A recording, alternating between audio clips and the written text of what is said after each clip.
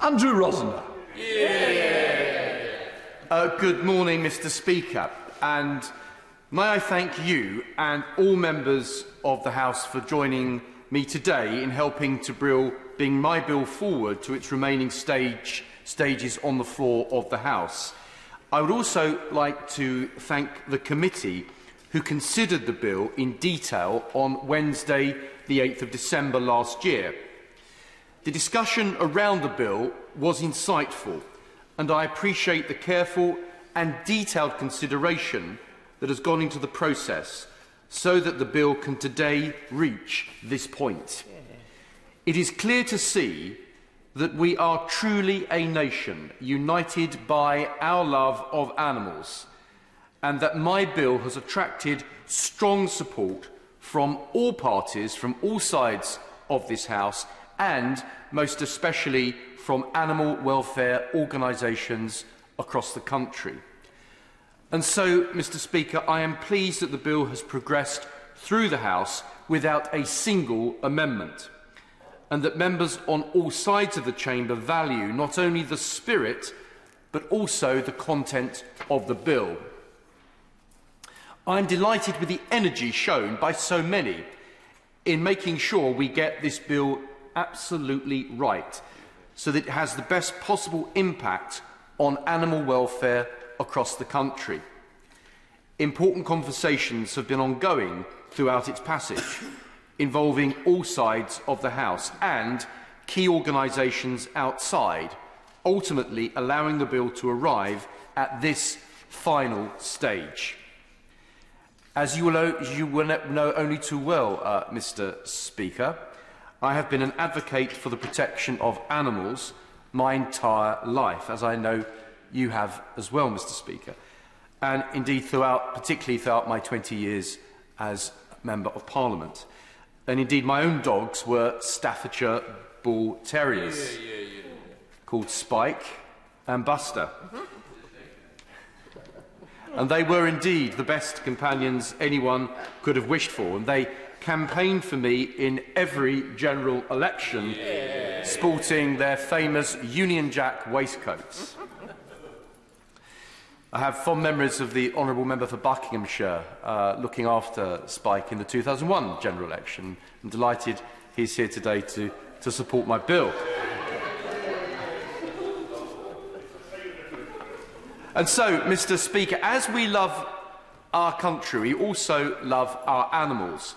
And from my own experience, speaking to constituents and working closely with animal welfare charities, I know the joy that animals can bring.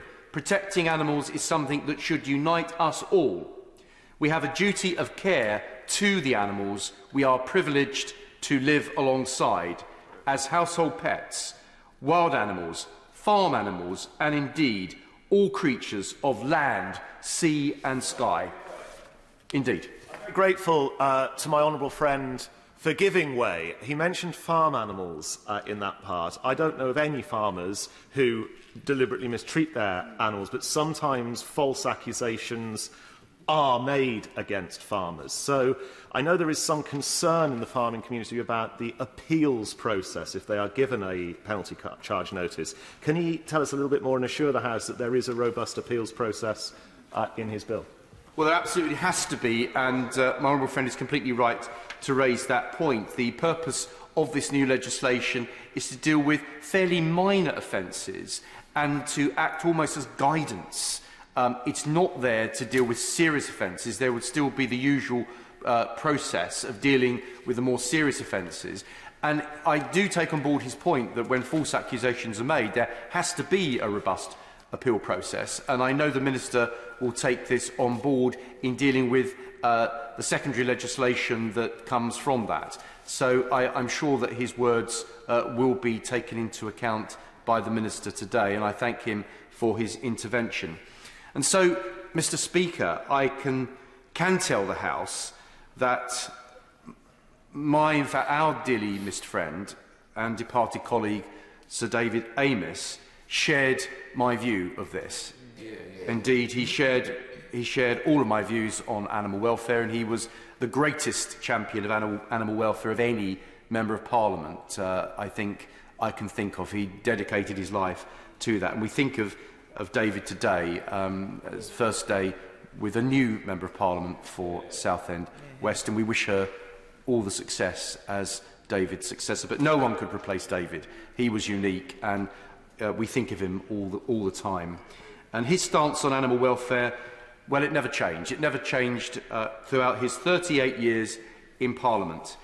He, in fact, introduced a private member's bill himself in 1998, which strengthened protections for horses tethered by the roadside, and through his tireless campaigning inspired so many others to continue the fight for strengthened protection for animals. And we remember him as we carry on the fight to defend and protect animals throughout the United Kingdom.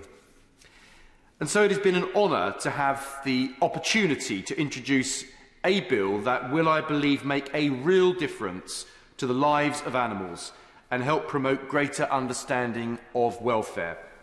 This bill will directly benefit the health and welfare of this country's farmed and kept animals, and also increase accountability when our country's biosecurity is put at risk.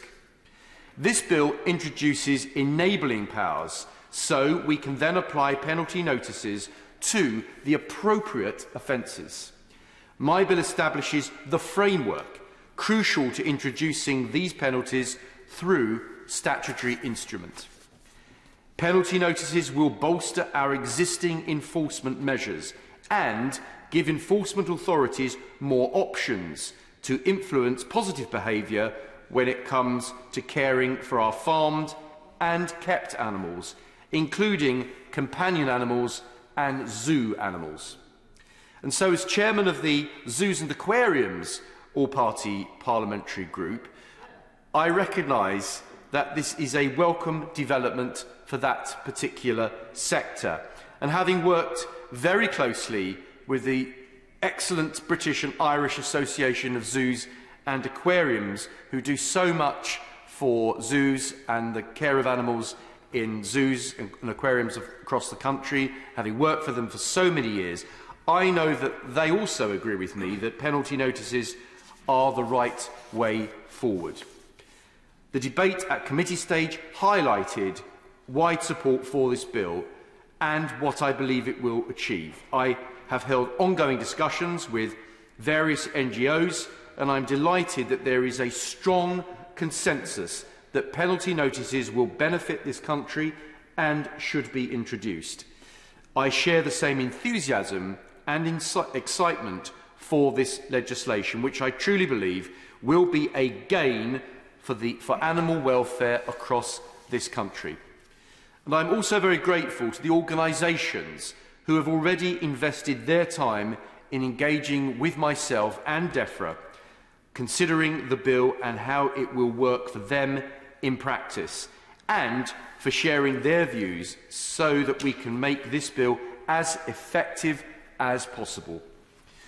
The support of the RSPCA, Battersea Dogs and Cats Home, the National Farmers Union, Blue Cross, Cats Protection, the National Sheep Association and the National Pig Association, as well as many other animal welfare groups across the country, has been invaluable.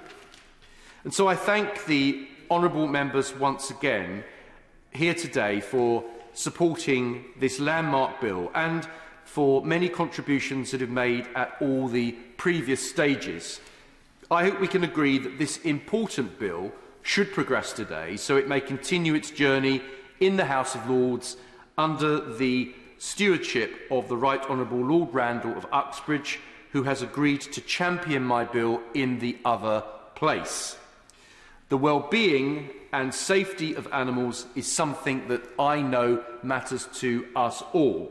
So, as a nation of animal lovers, let us continue to lead the world in enhancing the cause of animal welfare. And I would like to place on record my sincere thanks to the Minister who's not here today, the honourable member for Bury St Edmunds, who has done so much to support my bill and has been very dedicated to helping ensure that the bill has reached the stage it has this morning. It has been my pleasure to work with her to ensure that this new legislation has arrived in this place today, and I thank the Minister in her place for standing in and leading today's debate as well. I would also like to thank those organisations and members who have provided such valuable care to animals, who have vocalised their support for this bill and given me full confidence that penalty notices will be a welcome addition to the enforcement of animal welfare when they become available. What about Honourable Friend of Way? I will indeed, certainly. I thank you for giving way and for bringing forward this very important bill. For members of the public listening or watching this, I think they would be surprised that actually this kind of bill needs to be brought in. What changes will this make to improve and assist us to make sure that people are not being cruel to animals? Well, the honourable member for Grimsby makes a really important point, because we need to understand the purpose of this bill. So at present, enforcing breaches of animal welfare laws is something that has to be prosecuted. So it has a long time, it goes to court, it goes through all that processes. But many offences are very minor. They're mistakes that certain individuals may have made inadvertently. And so, a bit like a parking ticket, it's a way of informing people that they perhaps need to make sure that they are doing things better in future, and where they've done something which isn't very serious. So it's going to give the enforcement authorities greater powers to deal with minor offences very speedily, rather than to wait for it to go through long processes, and some of which, of course, never will be prosecuted, because effectively it runs out of time and there's not enough time to deal with the issue. So this is going to be really an effective and a way of dealing with something quickly, and that's really the nub of what this bill is all about. And I do believe it will increase the animal welfare, the powers of the animal welfare laws to make them a lot more effective. So I thank her for her intervention. I hope I've explained the background very clearly to her. And so, Mr. Speaker, this bill will fundamentally reform how we enforce animal welfare, biosecurity and welfare across farmed and kept animals in England. I hope other parts of the United Kingdom will follow suit after, hopefully, this bill becomes legislation. I believe it will improve this country's response to offences and strengthen our position as a world leader in the welfare of animals with whom we are privileged to share this planet. And I sincerely hope that we will see it placed on the statute book in the very near future. This is a good bill. It will improve the lives of animals. It will guide the people of this nation into better protection and welfare of the animals we all care so much. And, Mr. Speaker, I commend it to the House. The question is that the bill be now read a third time, and I've got to say congratulations to the member in charge of this bill.